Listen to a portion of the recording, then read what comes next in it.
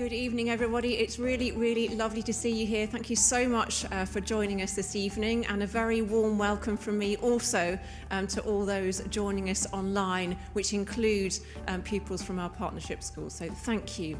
This is, of course, the first in our new lecture series, Enlightening Minds, which we're launching this year to offer even more in intellectual exploration, curiosity, and the life of ideas for everybody in our community. And I'd like to offer particular thanks among many to Anya McGarvey, who's done so much to make this evening possible.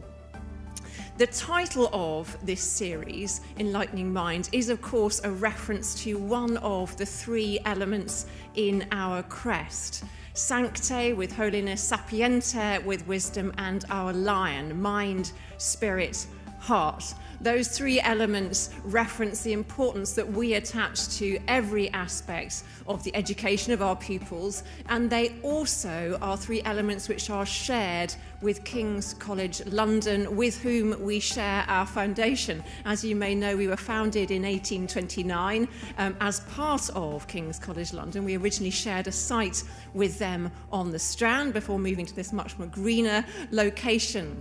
And I'm therefore delighted to share that we're working really closely with KCL on this series, and intellectuals from KCL will be joining us to offer some later lectures in this series. Today we are absolutely thrilled to have Mark Melford with us to speak to us on a topic which is very dear to our hearts, and I'd like to welcome Matthew, who's going to say more by way of introduction.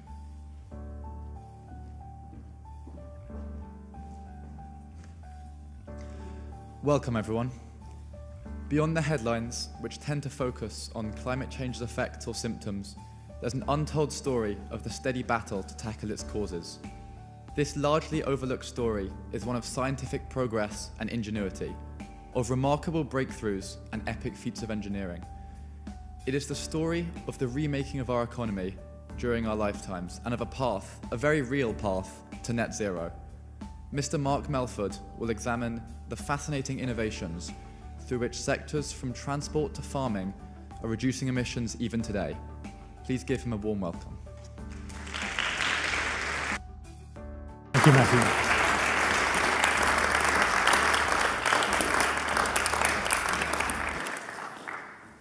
Thank you, Dr. Cotton. Thank you, Matthew. Thank you, Anya.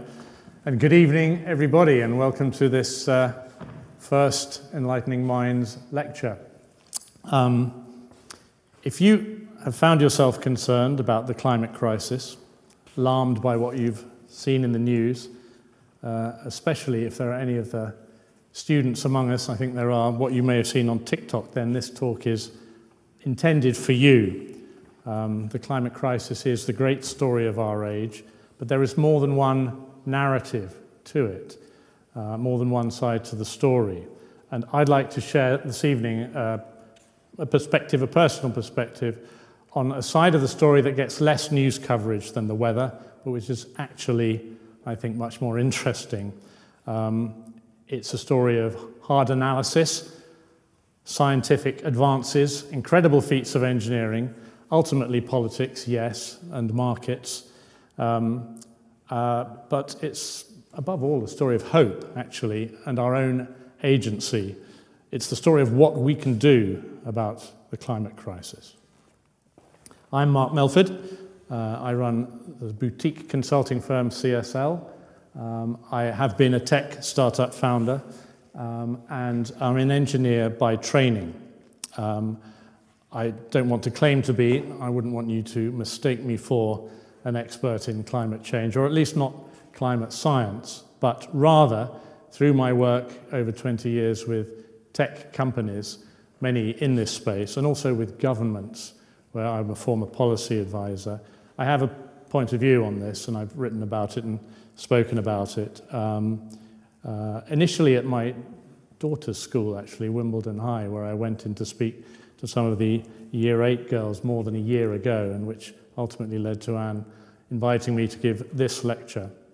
And I'd like to maybe credit my daughter for inspiring this, because it came out of the evident anxiety that young people in particular are clearly feeling about the climate crisis.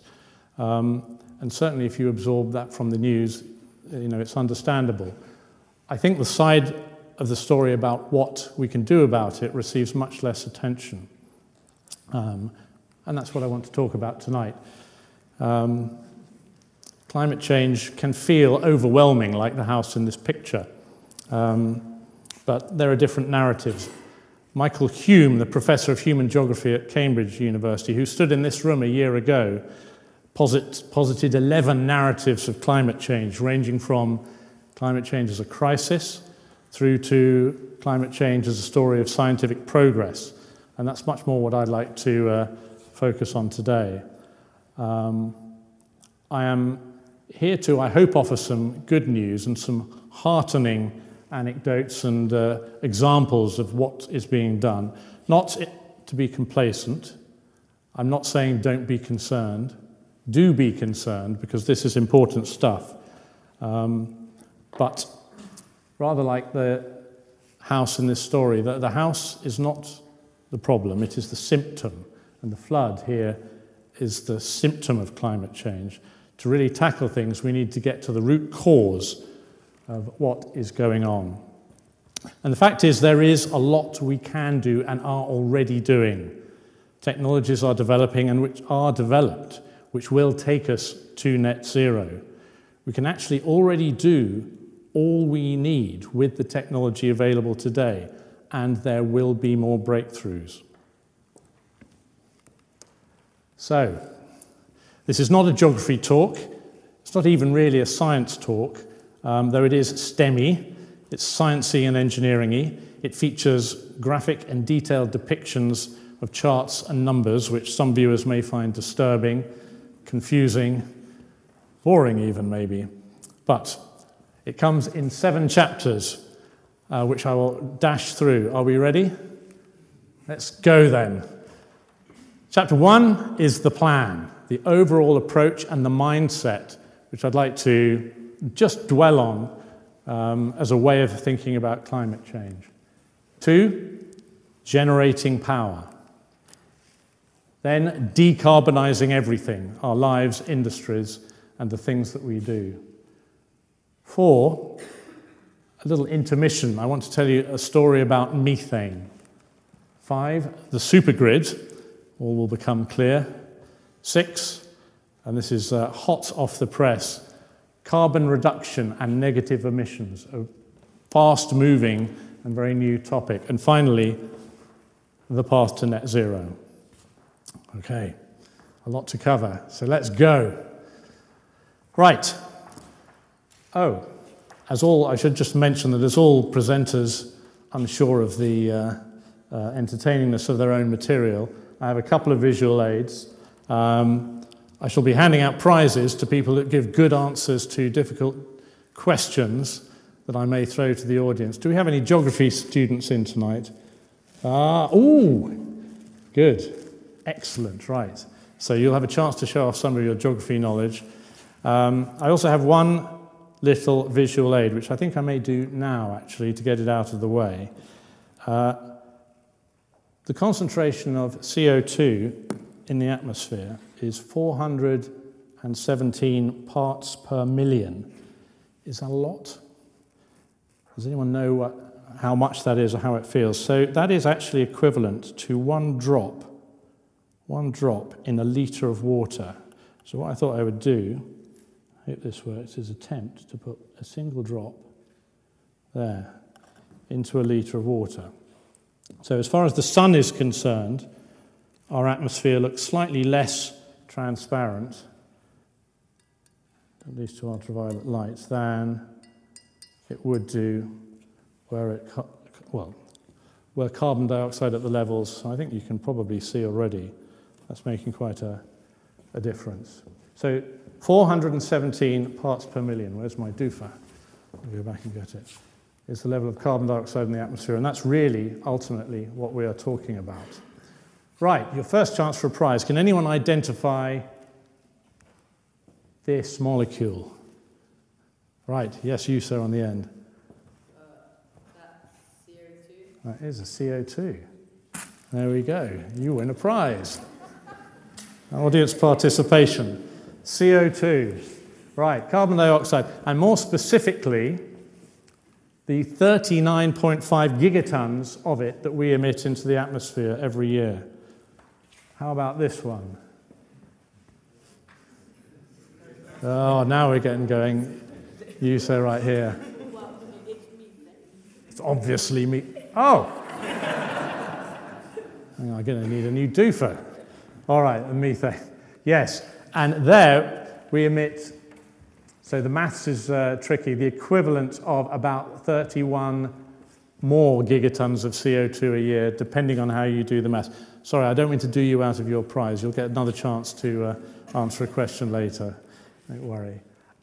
So really, so methane is molecule for molecule more warming than carbon dioxide, as many people may know. But it breaks down in the atmosphere relatively quickly, within 10 years. So actually, in thinking about tackling the climate crisis, we have two crises going on simultaneously, and they are quite different. In the long run, it's all about the CO2. But in the short run, the next 10 to 20 years or so, there's a very significant problem with methane as well, and we need to tackle them both. Okay. And let's start, and this is the plan, by figuring out exactly where they come from. So, in broad terms, 25% of all emissions are from electricity generation, and a further 24% from agriculture. That's arable farming, it's livestock farming, it's forestry, and changes of land use. 21% from industry, all industry, everything we make, all manufacturing, including pharmaceuticals. 14% transport, again, all forms of transport. 6% is buildings, both building them and heating them. And 10% is other. And we can break it down further. If you take those broad categories, and let's have a look in detail. I've broken them down into little subcategories of different types of building, different types of transport, road, shipping, aviation, rail, for example. And let's have a look at the emissions by those categories in gigatons per year of CO2 equivalent. CO2 first, right? Now, straight away, you can see there are some marked differences. So, for example, road transport compared to shipping, aviation, and rail, you might look at this and say, well, look, it's all about road. We hear a lot about flying, and it's true that on an individual level, for any one of us, if we take a flight, that chews up a big portion of our carbon budget. So yes, but globally, it's really all about road. Iron and steel, agriculture and forestry. So that all adds up to that 39.5 I mentioned, gigatons of CO2. Now, methane is very different. Methane is essentially concentrated in three sources only, and they are at the bottom of this page. Waste management is essentially landfill sites. Fuel production we'll speak about later, and agriculture, forestry, land use. This is the problem of burping cows, essentially, enteric emissions from livestock. So methane, unlike CO2, is very concentrated in a small number of industries. So if we can solve a few problems here, in fact, the whole point of showing you this slide is that what we've really done already is break this overwhelming looking problem, like the flood, down into a series of still big, but more manageable problems. Because if we had 12 strategies to, for example, tackle road transport, methane in waste management, then we would have gone a long way towards solving the crisis. This, if you like, is the approach. So what's the plan? Well, here's a start in terms of the general strategy to tackle a lot of this. Anyone guess what I'm going to say next? Oh, yes, you, sir, at the back. Electrification, well done. Oh, you might just have earned. I'm going to have to get some more of these. Do you think I can get it all the way to the back? Sorry, health and safety. There we go. Well done. Electrification, yes. So, in essence, here's a cunning 3-step plan. We electrify the major uses of electricity. So, transport, what do? We electrify it. Housing, the heating and the housing, we electrify it. Industry, wherever we can, from cement making to steel making, we electrify it. Cows, we can't electrify. We'll come back to that. So this is the first step of the plan, or actually it's the second step, because prior to that, the power that these consume, we generate that power in a renewable way. And step 3, the supergrid, we have to link the power generation to the uses with a smart grid. Now, I want to say a word or two about each of these, and these form the first half of what I'm going to talk about this evening, really. So, that was chapter 1. We're already on chapter 2. How are we doing? Okay. Chapter 2 is all about renewable power generation. Some solar and some onshore wind there. Right. So this is the first really interesting analysis I want to share with you, and it's about the cost of generating renewable power. This is Dogger Bank, the biggest offshore wind farm in the world, and it generates 1.2 gigawatts of electricity. It's also set to triple in size and capacity, and when complete, it's going to generate enough power for 6 million homes, which is a decent chunk of all the homes in the UK. The size of each one of these offshore monopoles is 490 feet tall, which makes each blade the length of a rugby pitch. And the UK and Germany and China generate 3/4 of all the world's offshore wind between them. So the UK is leading in this. Right. Now, let's have a look at the cost of generating some different forms of power. Right, this is a little plot of, in the decade or so since 2010 through to roughly the present day, the cost of generating power in what the industry calls the levelized cost of energy, which is essentially what it costs you to make it rather than sell it. So anyway, now, a fossil fuel, I've taken coal here as an example, costs about $110 per megawatt hour of electricity. And it has done pretty consistently. This line is flat since 2010. An example, renewable power, onshore wind, started in 2010 at the same level, but has got cheaper. It's now roughly a third. That's onshore wind, wind turbines in fields. Offshore wind, which is famously more expensive because you have to do all the same stuff but at sea, there you go, has come down more steeply still and is also now cheaper than my fossil fuel there. And as for solar, don't even get me started. The cost of generating solar power has cratered over the last decade. It's come down by 90%. And so, do we have any economics upper six students in? No? Aha. Well, so something remarkable happened in about 2019, just as we all went into COVID. It wasn't much talked about, certainly in the press, but it became cheaper to generate a megawatt hour of electricity with renewables than to burn fossil fuels. And this is true with some local exceptions all over the world. These are global figures. And economists call that a tipping point.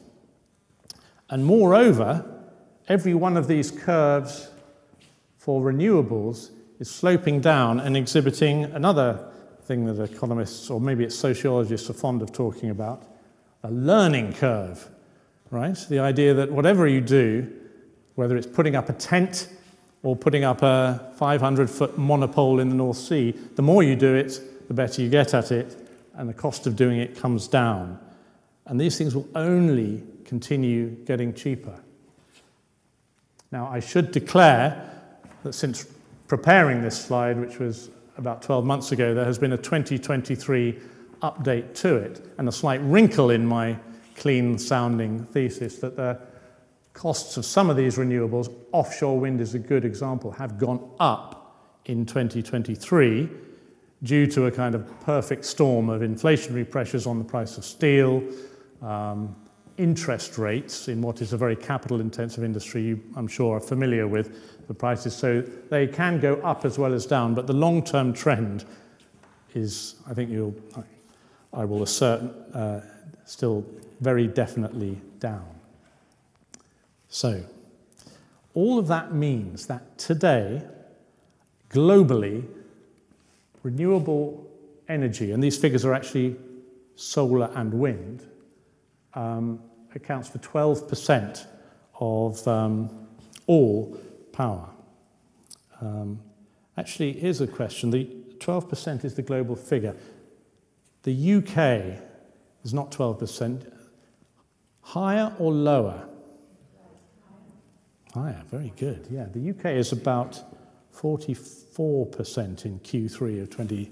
The UK generates a lot more of its power renewably than many countries. So another thing to be pleased about being it. We can't take too much, all the credit for that. There are various reasons for it. But in terms of putting out offshore wind in particular, the UK is doing well.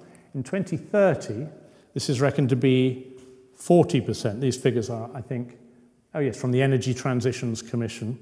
In fact, the EU has just given a COP28 target of 42.5% by 2030.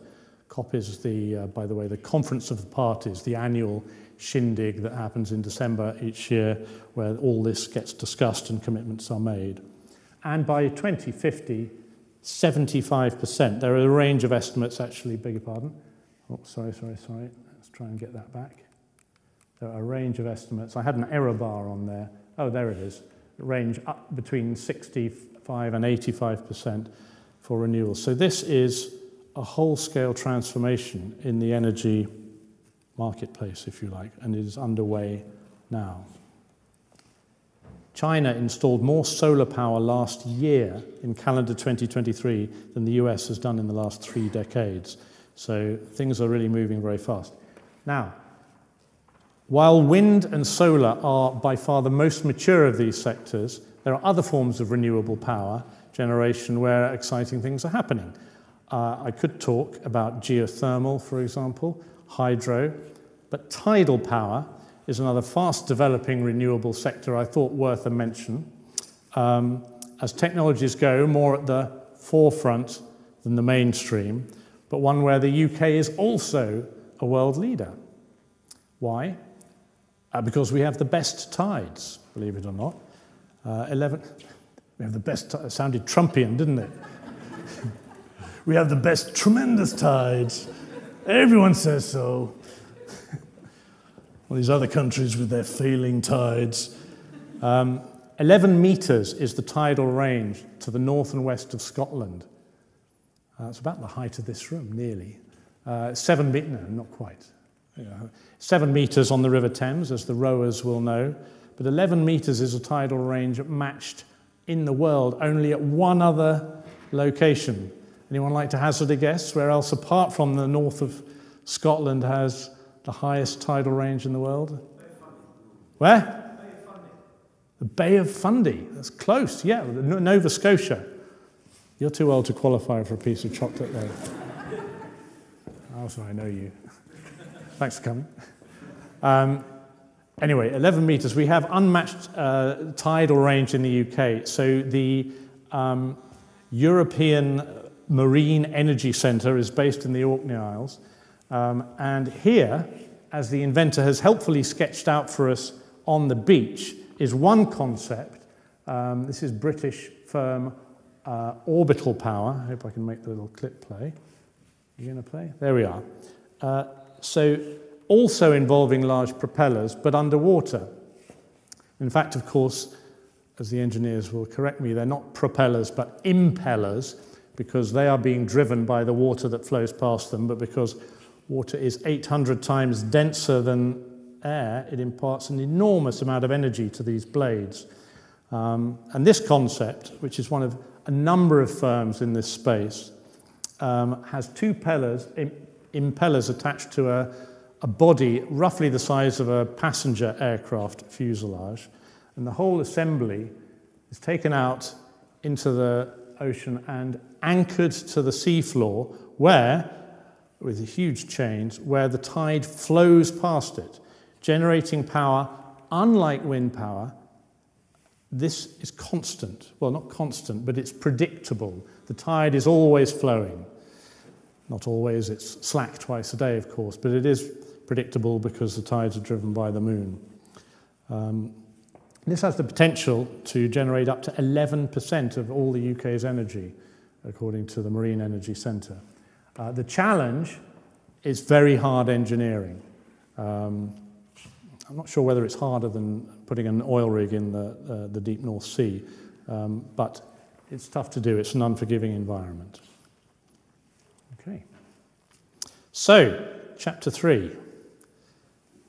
If we've seen that we can generate power renewably, let's focus a little now on the use of power. And here is a photograph of some power being used, and specifically in the melt shop of a steel plant where iron ore is being melted down in blast furnaces. This is topical today, actually, because an example of what I'm talking about is very much in the news at Port Talbot. So, what we need is plans for the steel industry, and in fact all industries, as I said, for buildings, for industry. I'm going to focus on just two examples. I'll say a little bit about transport, and I'll say a little bit about agriculture, of examples of how we can decarbonize stuff. Transport. Right. Does anyone here own an electric car? 1, 2, 3, I can see a few. Very good. I mean, actually, the really cool kids would say they own no car. They get around in human power. So there are 1 billion cars in the world. It's a $3 trillion industry. And half the cost of an electric car is its battery. And I'll tell you a little story. A decade ago, the US Department of Energy set a stretch target for reducing the cost of those batteries because they were pretty expensive. This is the cost of storing a kilowatt hour in a lithium-ion battery, and it used to be just under $1,200. So their target was by 2020 to see if the industry could get that down to $200. That's the red line there. Who thinks they made it? Who thinks they didn't make it? That's right. Very few votes for didn't, and of course I wouldn't be highlighting it if they hadn't made it. They made it by 2018, and the price has continued to go down since then. Again, a little blip in 2021. I don't have a figure for this year, or 2023, but it's forecast to continue down much further. They blew through it a couple of years early, and so the price is much lower now. And watch out, here is my good friend Shell Valoan with the world's first electric lorry. So vans and trucks, so-called commercial vehicles, account for 1 in 7 vehicles on the road, but 30% of all emissions. And this example, being assembled in Austria, has a medium range for local deliveries. Volvo has also developed a 40-ton 16-metre truck with a 400-kilometre range, which is all you can drive in a day anyway. So what this means in terms of the forecast numbers of these electric vehicles on the road is that in 2010, there was practically 0.2%, very few. Green is electric here. 2022, 13%, 1 in 7, as I said. The forecast is for 2025, these figures from The Economist, 35%. It seems high, doesn't it? And 2040, 75% of the vehicles on the road electric. Now, it does seem high. I mean, you might challenge that. But consider this. I was amazed when I saw this the other day. Data from our very own, this is UK figures now, those were global. the UK, British Department of Transport, these are new car registrations, so not on the road, but sales in this millennium. And it's a story of petrol, diesel, and electric, essentially. So battery, electric, plug-in hybrid, and regular hybrid. And, you know, petrol sales and diesel sales are going up and down. In the case of diesel, very solidly down. But look at this. Look at what happened during COVID. In 2022, 43% of new car registrations in the UK were electric. Now, in Europe, that figure was 47%. A record-breaking 4.4 million units in Europe. And 3, actually, of those best-selling models were Chinese. Here's the one that definitely deserves a prize. Anyone know what that is?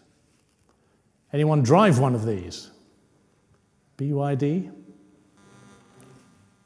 Biggest electric car maker in the world. As of last quarter, they overtook Tesla. This is a Chinese brand, and the Chinese are coming. XPeng, recognize this? These are the brands. Yeah. This is the cover of The Economist this week. You know, the car industry is terrified by the arrival of these very low cost, in many cases, car models. It has been forecast that by the mid-2020s, the cost of an electric car will be comparable to that of an internal combustion engine car. I can tell you that the cheapest models available in domestic Chinese markets now are retailing at about $11,000. So whether we're ever able to get our hands on them for that price, or whether there'll be hefty import tariffs, I suspect there will be. But, you know, essentially, technologically, this nut has been cracked, and cheap electric transport is about to be available for all of us. So, for the electrification of transport, at least road transport, is going well. And we can talk afterwards, if you like, about rail or air. Let's talk about agriculture. And here it is, agriculture. I love an overview, me, and this is, courtesy of the US Geological Survey, all the agriculture in the world on one map. It's highlighted in green. All the areas of the earth given over to farming, 1.87 billion hectares on one chart. Doesn't look like that. So that's, let me see, 35% of the world's land area. It doesn't look like that, does it? That's because this is a Mercator's projection map, which Greenland has long complained makes it look fat. I have another one. There is the Gall-Peters projection, which switches it's the same green for agriculture, and now added in, the brown areas are where livestock farming happens. So here's one for a prize. Can anyone tell me the world's farmingest country? The country with the biggest area of land given over to agriculture? Did someone say Denmark? It would be a surprise. Any advance on Denmark? Come on, geographers. Russia. Very good guess, sir. No. Russia is third with 155 million hectares. Where? You don't eat chocolate? Okay. I'm not going to offer that for your guess of Russia. It's Ukraine is another good guess. It's actually India, with a whopping 179 million hectares, is the world's most farmingest country. So I keep my chocolate on that one. So agriculture is vastly significant, and we need to talk about cows. This is a cow, and we're talking about enteric methane emissions. I'll show you an enteric methane emission.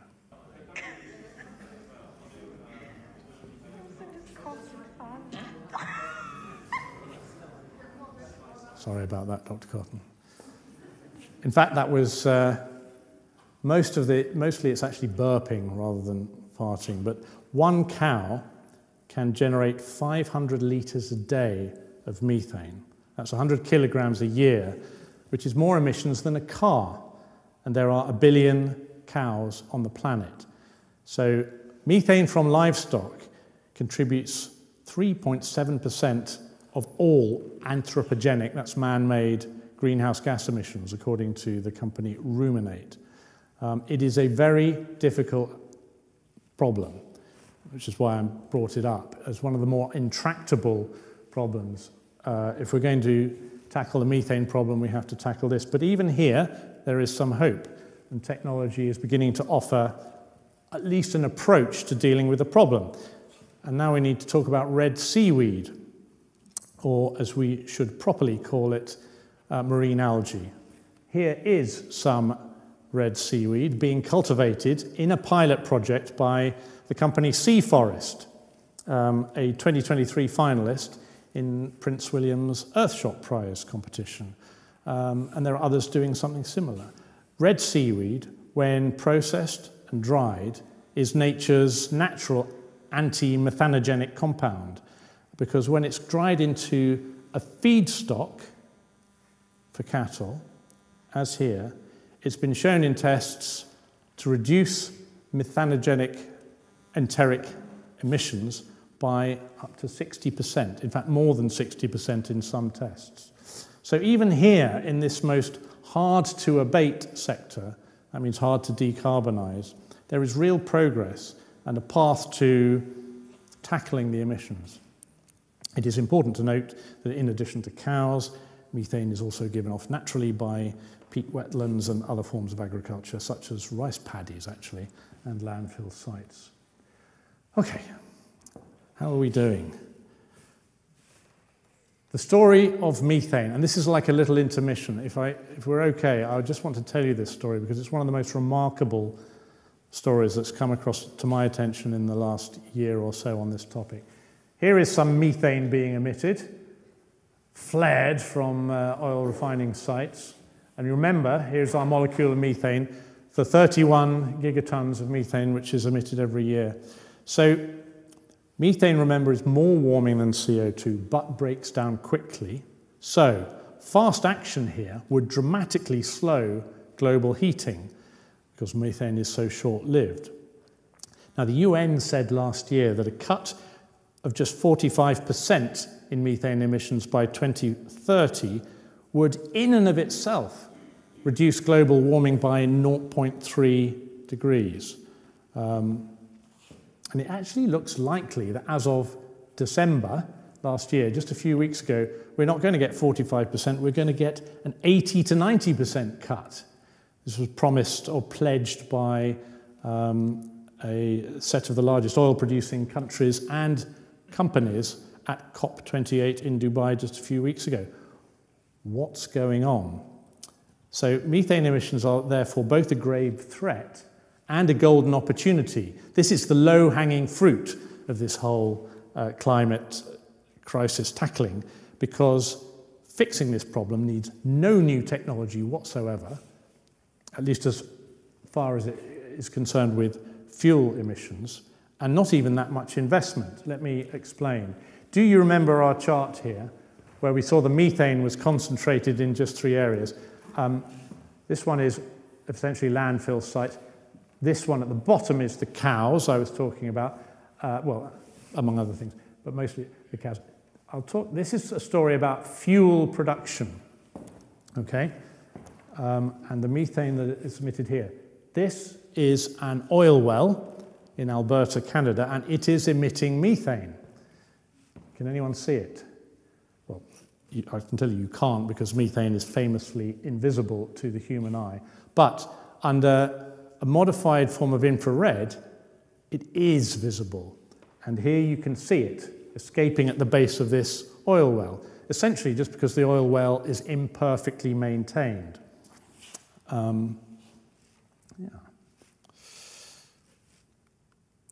And so here's a story. This is the Sentinel-5P satellite launched by the European Space Agency as part of their Copernicus program. And here it is in a low Earth orbit, analysing the atmosphere with, you guessed it, an infrared camera. And the amazing thing here, this satellite came on stream in 2022, and since then has been scanning the atmosphere, and here's the really interesting thing, publishing, live streaming what it sees. It's courtesy of the European Space Agency and a satellite company called Kairos. And this is what it sees. Here is a methane leak escaping from probably an oil well. And you can see roads. This is the human habitation. You can see the buildings here. So this is, the important thing here is the resolution. It's down to 60 meters, and the sensitivity down to 500 kilograms an hour. And that means it can resolve individual wellheads. Here's a few more in an oil field in some desert region. And that means that over the course of its first year doing this, it tracked over 1,000 of these so-called super-emitter events, and we can see where they are and who's responsible. So first off, we can pat ourselves a little bit on the back. The North Sea is looking pretty good here. The Americans are a bit naughty. The Russians have been quite naughty.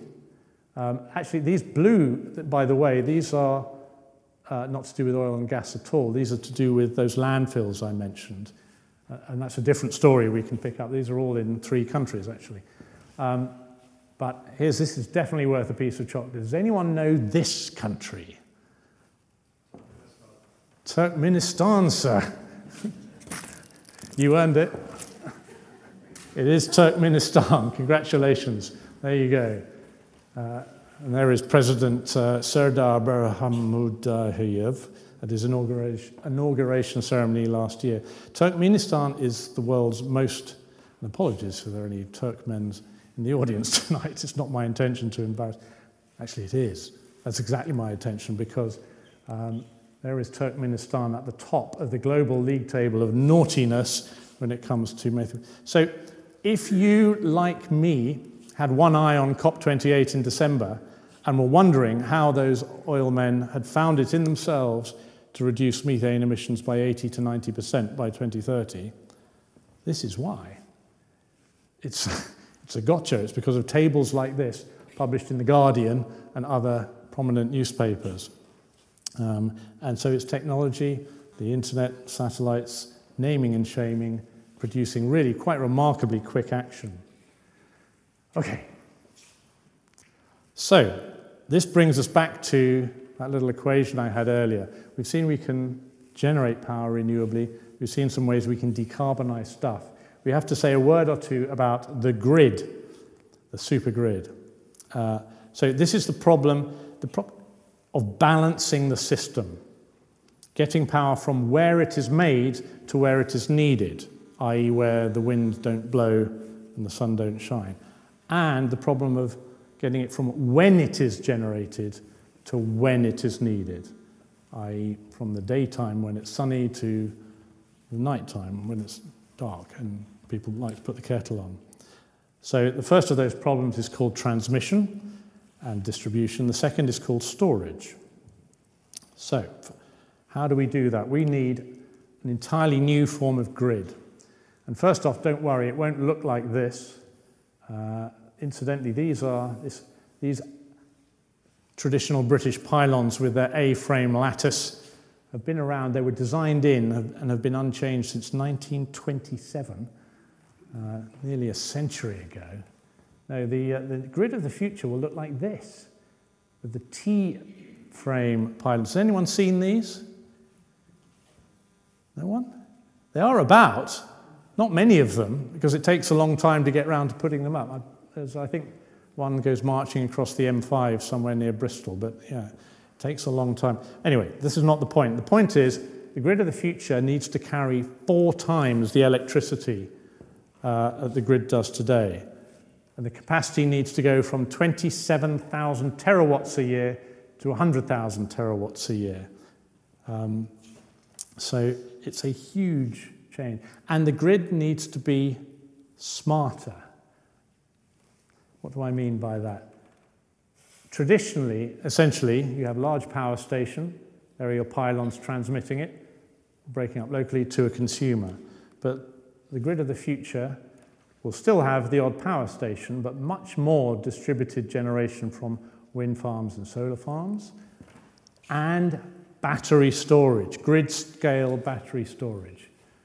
Then you have your transmission, your local distribution, which, by the way, includes some more generation being fed in from local solar and wind farms. And as you see, no room for the customer. Oh. No, actually, we'll go around the corner. Here's the customer who himself or herself has got some local generation, charging cars, community electric vehicle schemes, more customers also with more, and it all needs to feed into the grid. So it's much more, this is a smart grid, it's much more complex. The British grid has enjoyed a century of quiet obscurity, really only being asked to do two things. One, keep the lights on, and two, add the minimum you can to our electricity bills. And it's done that quite well. The British grid is even quite green. It adds a third less emissions than the German grid, for example. But this is about to change. The government has pledged, well, actually, perhaps more consequentially, the Labour Party has pledged to get to an emission-free grid by 2030. And that, I can tell you, is a Herculean task. It's an almost wartime effort will be needed to do that. The rate of investment will need to multiply by a factor of 7 to get there. And I know what you're all thinking. You're thinking, what does that battery look like? It looks like this. This is a grid-scale storage battery. And this is what it looks like inside. This one is the world's largest, actually, a vanadium redox flow battery, commissioned in China last year. It stores 100 megawatts and a storage volume of 400 megawatt hours. But battery technology is a good example of being ripe for a breakthrough. Lithium-ion batteries, which we mostly use, even in our cars, are actually quite old technology. And there are newer technologies about to, I think, become mainstream. There is actually one king's parent who may be here tonight, is he? Is Tom McCollum in the building? Who has a... Stand up, Tom McCollum, yes. So Tom has a grid-scale battery storage company. Lena Energy, if I'm pronouncing that right, has a very exciting solid-state sodium battery technology working at grid scale. So find Tom afterwards and learn a bit about that. Suffice to say that private equity funding is flooding into this market and growing exponentially. Anyway, so you can't use electricity for everything. No talk on the climate will be complete without mention of hydrogen. And in fact, so therefore this talk will be incomplete. I think in the interests of time, I've had to make swinging cuts. It's time for to move on the pace. I'm conscious of getting you home to your dinners as well. A quick progress check then. All this engineering is great, I hear you say, but does it add up to a path to net zero? Well, up until 2019, this is a chart from McKinsey, emissions were, as you may have heard, rising. And in fact, there was a blip during COVID. And in 2023, they hadn't dropped much, but, oh, beg your pardon, let me go back. By most estimates, they will peak about now. And it would be interesting to see. This will be an absolutely, what's the word, epochal moment when emissions, if they do, globally begin to fall. And the great political and environmental movement of our age is focused on this blue line and bending it downwards. Because I think the top blue line, the one that people are sort of despondent about, is what would happen with today's policies, today's actors, and today's level of urgency, and today's technology. But if every country that's involved in trying for this, achieved all their goals, we would bend it down to the lower of these lines. But the eagle-eyed among you will have spotted that this line does not cross the axis at 2050. There is a gap. And there are many versions of this chart. They all have something of a gap there. And this brings us to, I guess, the last sort of topic in chapter 6. Welcome to the red-hot but controversial topic of carbon removal and negative emissions. Now, this is controversial because many here detect a moral hazard. Don't speak of removing carbon, says no lesser authority than the IPCC, the International Panel on Climate Change. Measure first, then reduce. Critics have even called this a license to pollute. Also, some of the technology is kind of associated with the oil industry, but not all. But it's also red hot because of that chart I just showed you. I think it's dawned on people, and really, my perspective over the last 12 months, that it's going to be necessary. Without it, there is going to be a gap. It's also, from an engineering point of view, entirely possible. So, at the risk of stepping back to an even higher level of overview, everything I've spoken about so far, all the emissions we've been talking about, the environmental scientists refer to as sources up into the atmosphere, but there are also sinks, not kitchen sinks, but sinks that pull carbon out of the atmosphere, specifically the oceans and the green land. And if everything we've been speaking about, this is electricity, food, industry, all those emissions are driving carbon into the atmosphere, sinks are pulling it down. The coastal oceans absorb 17% of what goes into them, and land 24%. And then there is a gap which remains in the atmosphere. That's how we're getting to the 417 parts per million I mentioned at the start. So you could reframe this whole challenge as one of, yes, reducing emissions, and thus far the whole debate has been over here about getting these down. But you might also, if you were comfortable with the moral hazard, work over here as well, in seeing what you could do to boost the sinks, the land, the ocean, and even, potentially, artificially removing carbon from the atmosphere. So, land sinks absorb 24% of all emitted carbon. So projects here are things like preserving grasslands and wetlands, reforestation, afforestation, regenerative agriculture, crops that can actually lock carbon up. But, and there is a but here, as far as afforestation goes, these are long-term solutions.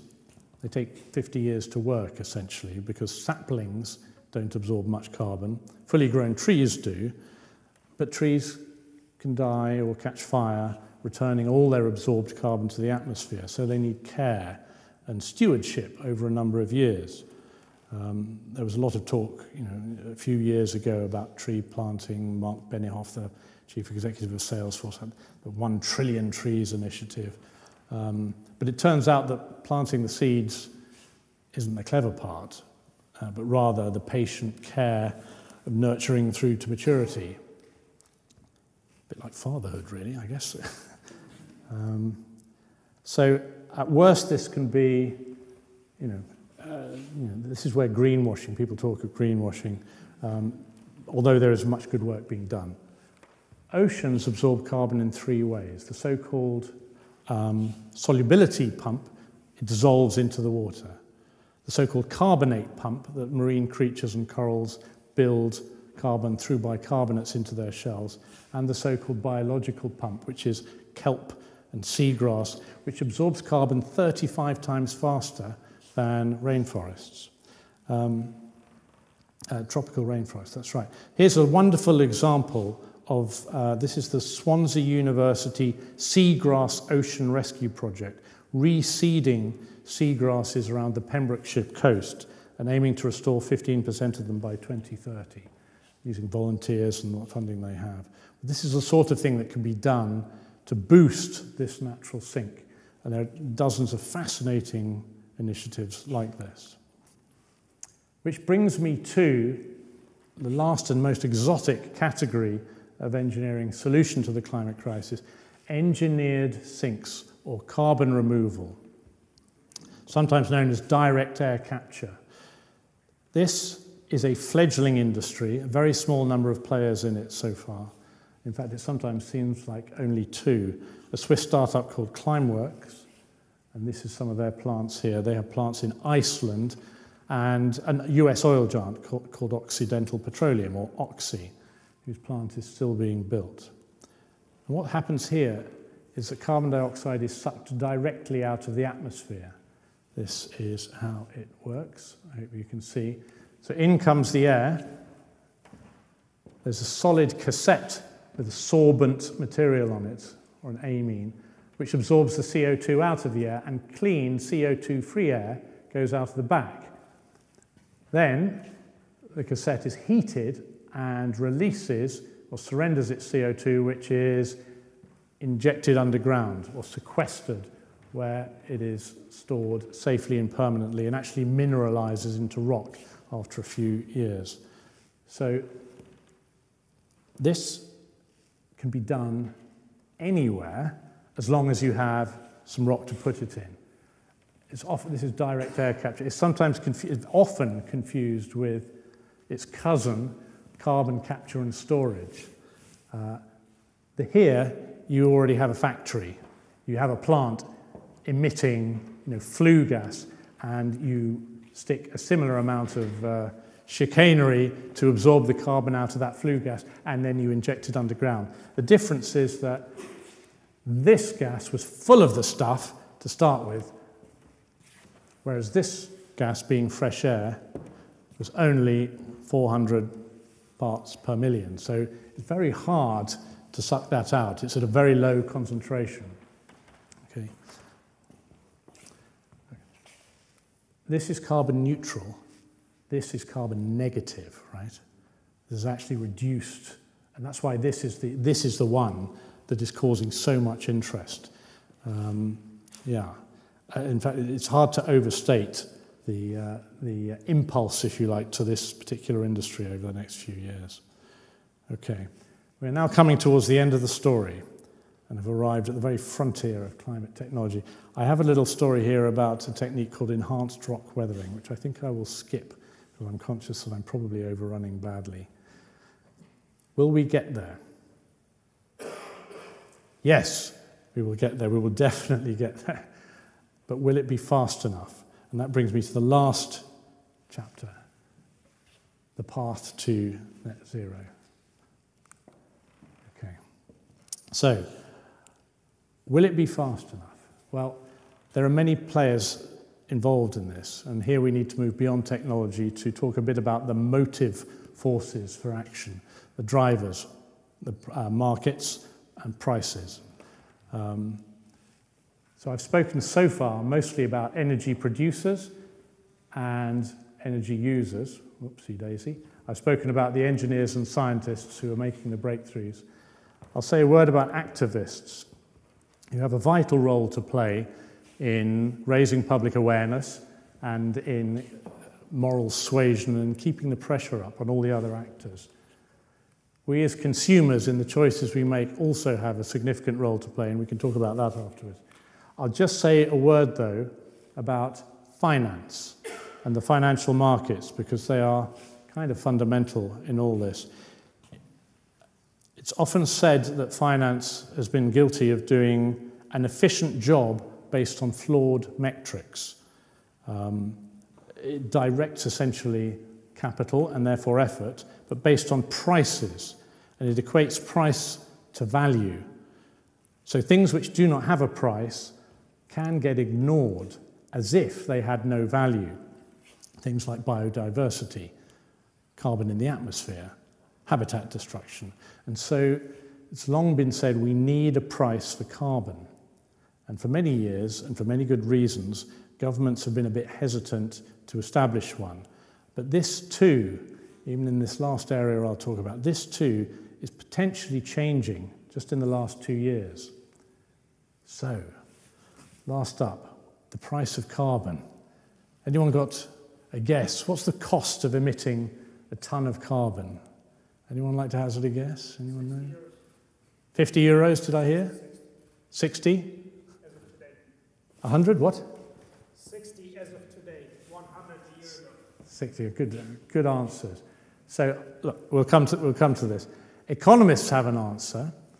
The view of the social cost of emitting a ton of carbon, and it's in that range of $170 to $190 a ton.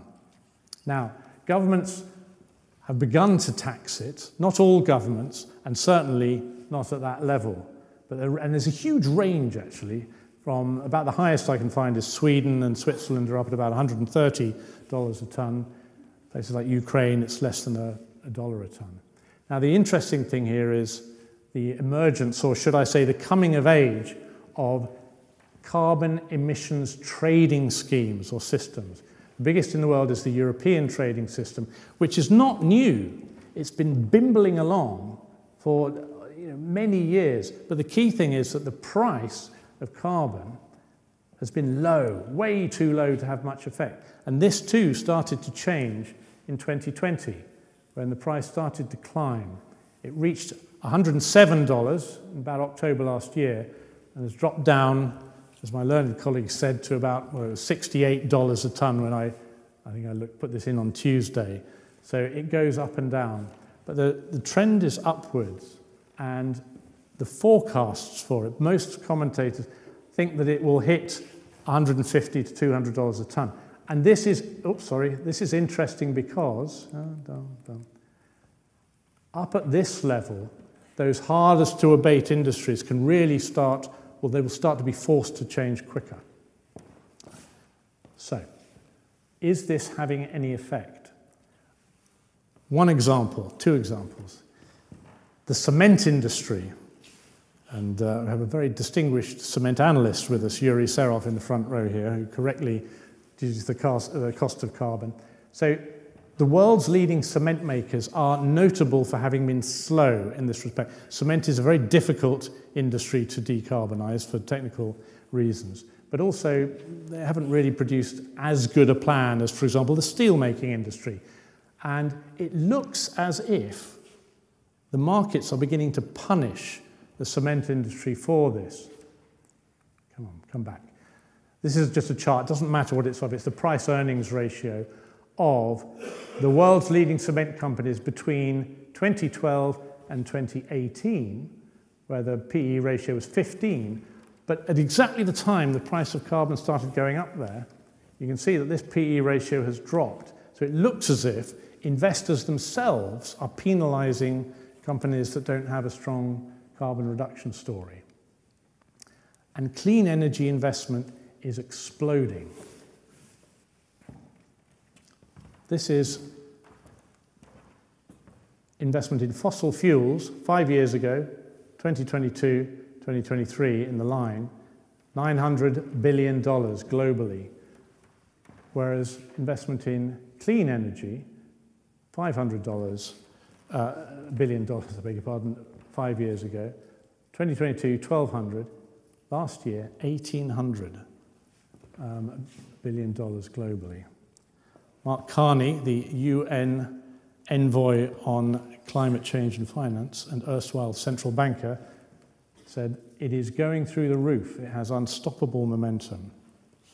So, this is big.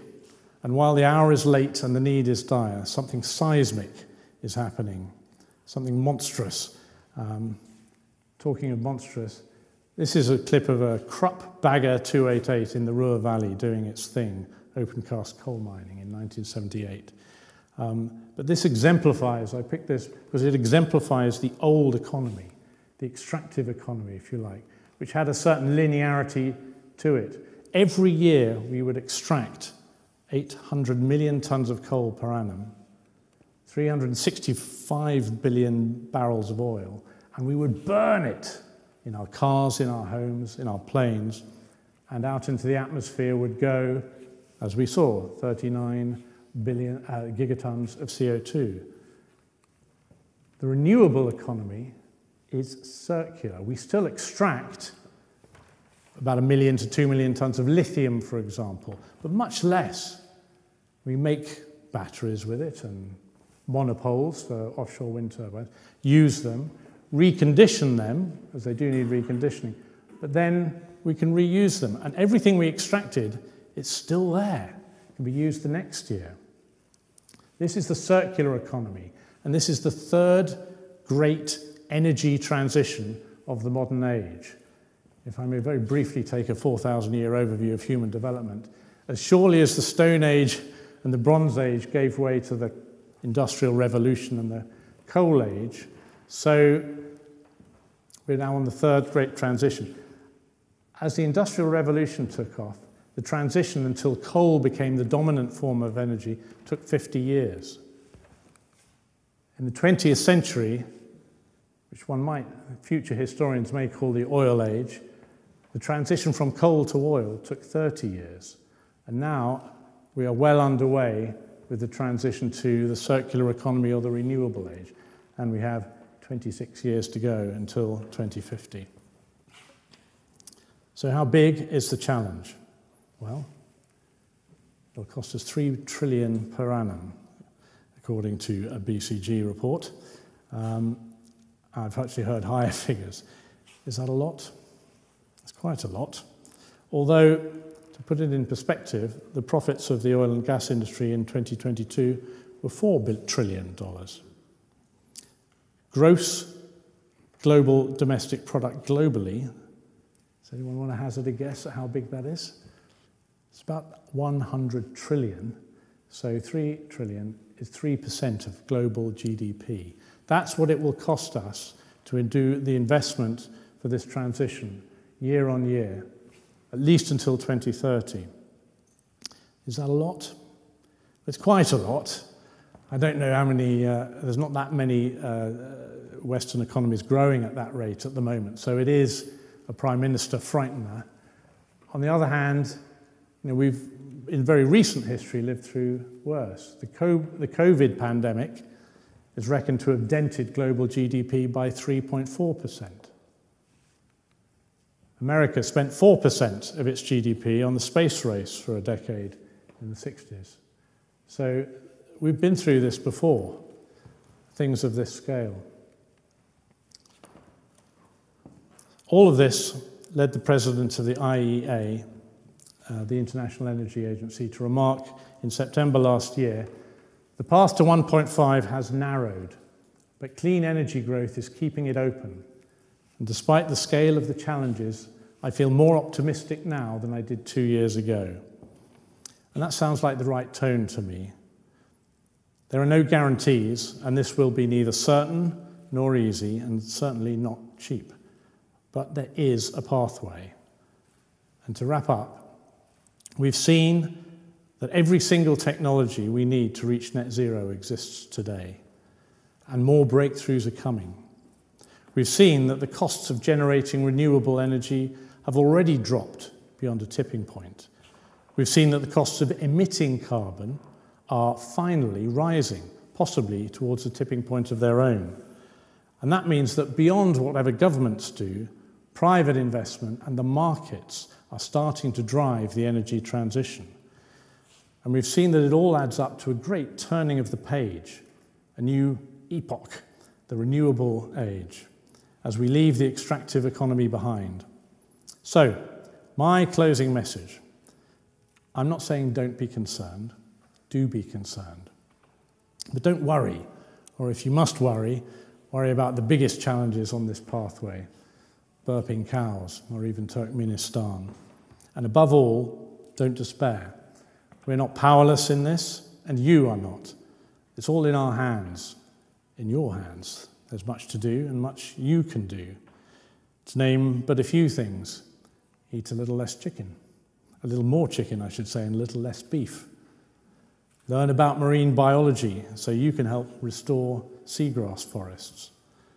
Learn power engineering so you can help spend some of Keir Starmer's money and deliver the supergrid we need in record time.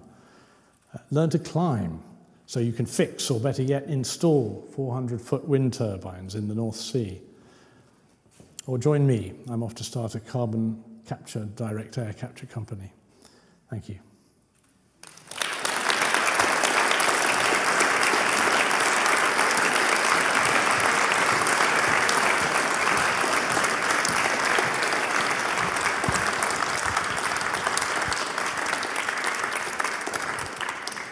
Thank you so much, Mr. Melford. From China's EV onslaught to feeding cows red seaweed, it's clear we have a lot to be thankful for and optimistic.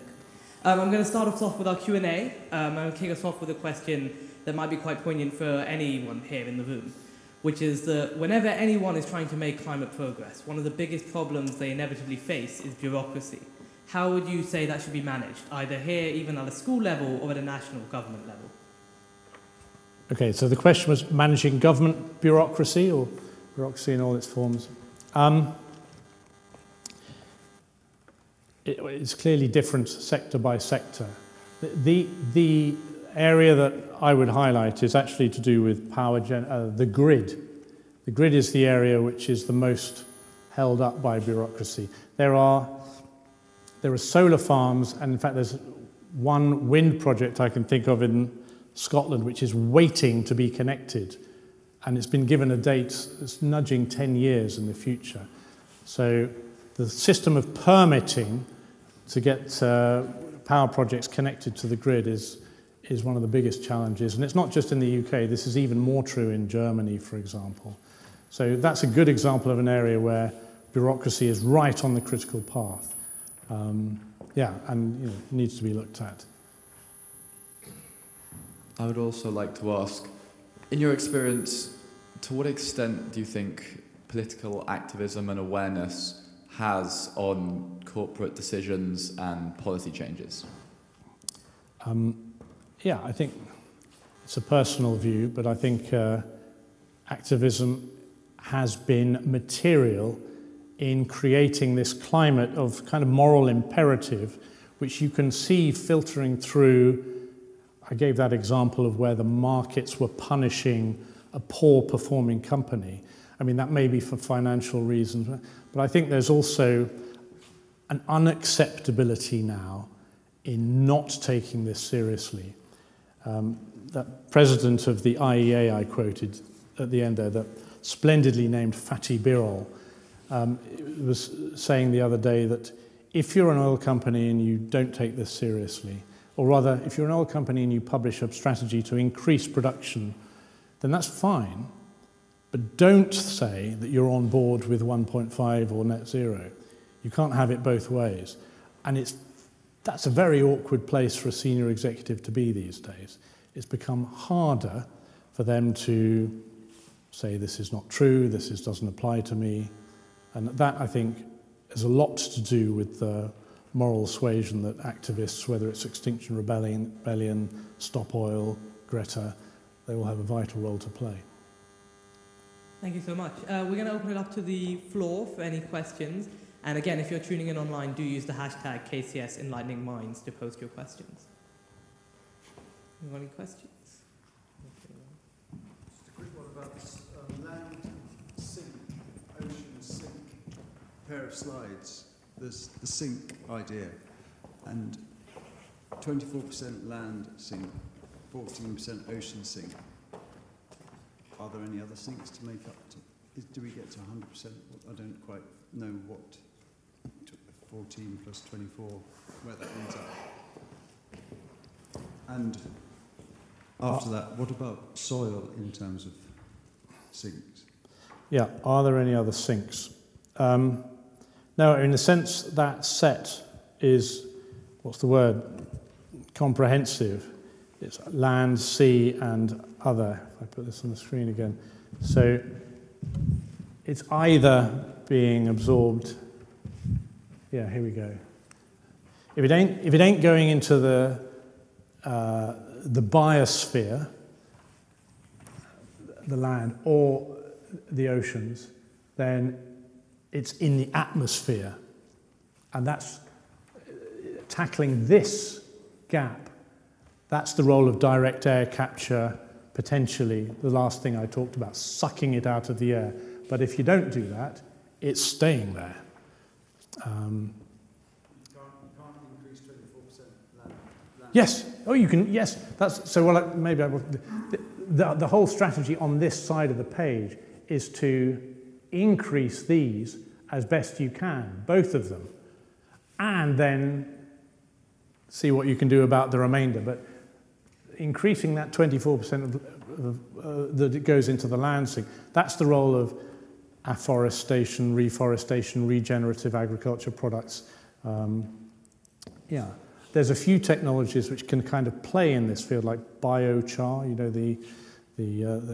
you can heat up biomass in the absence of oxygen, pyrolysis, and it locks away carbon as it does so, and you can spread that into the land. It actually acts as quite a good soil, what's the word? It's not a fertilizer, but it improves the quality of the soil. There's also an invariant of enhanced rock weathering. I didn't have time to talk to you about, I'd love to, but essentially it turns out you can grind up quite a wide range of limestones and basaltic rocks and literally spread them on the fields where they will weather. It's called enhanced weathering because being ground up very small, it happens orders of magnitude faster than natural weathering.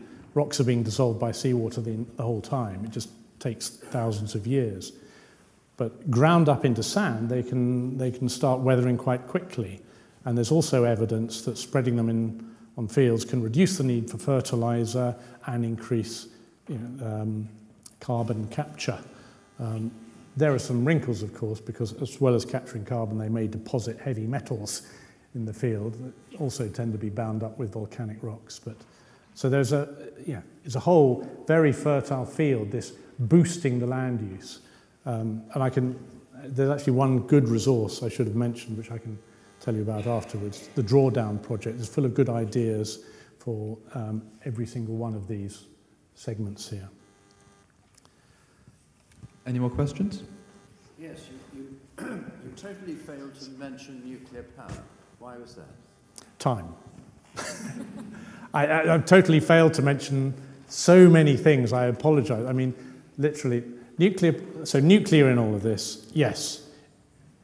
It's going to be an important part of the energy mix in the future. It has been in the past. You could say that the UK has, successive governments have neglected it a bit, and they're now belatedly. It will play a bigger role. It is a green technology, yes, because it is. And so, countries like France have done very well and have a higher proportion of nuclear power. The fact is that it takes 10 years to build one. So it's going to be part of the mix. I believe that the government is changing tack even in the twilight of its administration.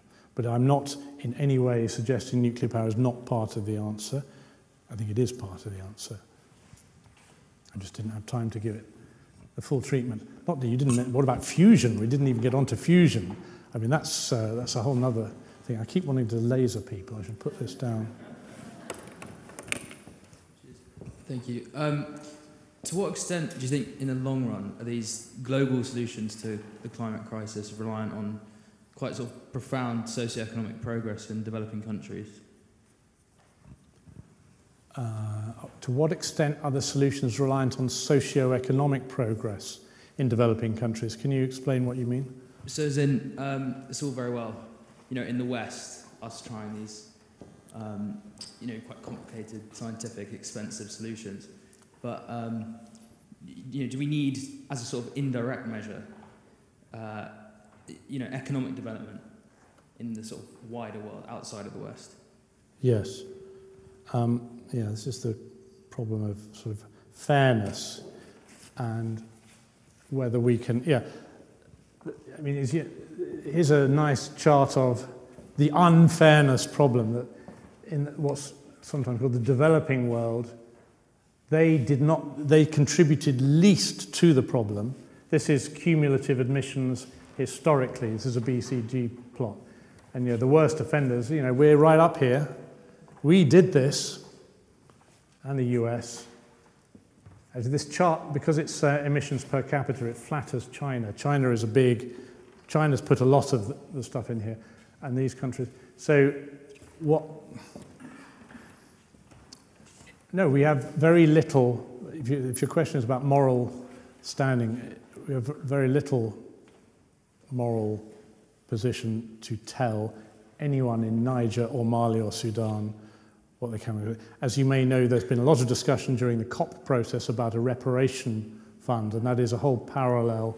And in fact, there was, as you may know, the progress was made on that in COP28 at Dubai last month. It's also true that while there are many countries affected by this, if you just got China and India right, you would have solved 60% of the problem. They are so much bigger than all the others. And it's also true, that it's often the case that developing countries can leapfrog a technology. Mobile phones in Africa is the classic example. So I don't think we're not in a position to lecture them about how they go about development, but I would put it the other way around. It's the UK's moral obligation to lead in this field, to lead in the development and spreading of these technologies. And that's the way I'd put it. It's a tricky problem, though. Yeah, good question. I think we've got time for a few more questions. You sort of spoke before about hydrogen and electric cars sort of being the way to move forward. What sort of drawbacks do you think there are, such as, going electric, you need to extract minerals such as lithium, and there's mining and releasing CO2, things like that. To what extent do you think the drawbacks outweigh the benefits, and how much would you agree with the fact that going 100% electric is the way to go, maybe? To what extent would I say that electric is a sort of unalloyed good? There are concerns about the supply chain of the lithium and the cobalt in particular that goes into electric lithium-ion batteries. And there are some concerns about its recyclability and recycling. Those, I think, will get louder in a few years' time as we get a higher volume of batteries that need recycling. I think my position would be that those are real problems, but kind of transitional problems, that they will be solved. In terms of the supply chain for lithium and cobalt in particular, there is plenty in the world. There are new deposits, so on a 5 to 10 year timescale, it's actually not a problem. At the moment, a lot of it's in China, and a lot of it's processed in China as well as mined. Cobalt there are concerns in the Democratic Republic of Congo about the way cobalt is being dug up. But as Dr. McCollum in front of you will tell you, we ain't going to be using lithium-ion forever. In fact, this may be a technology that is quite rapidly supplanted. Tom's company has, I think, a sodium solid-state technology, and one of the benefits of that is that it uses less of these slightly awkward supply chain minerals. So I think the problems can be solved. It's not an unalloyed good, but I think it's better than the alternative, personally, which is internal combustion engines, which cause the problems that we have seen. Still on lithium batteries, there's always stories every day of them blowing up. Yes. Like the 200 bus. Yes. It's been taken out because they blow up. So it's got to go lithium. The question is about lithium-ion batteries blowing up. I agree. I've been quite polite about the technology. It's ripe for replacement. I think Dr. Tom will be ruder about lithium-ion.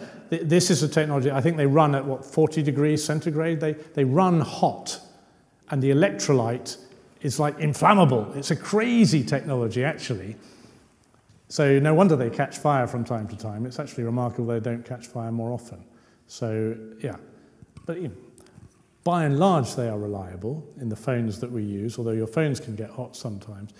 There are much better technologies on the way. I think we're going to just wrap it up there. Thank you so much. Can we please give Mr. Melford another round of applause?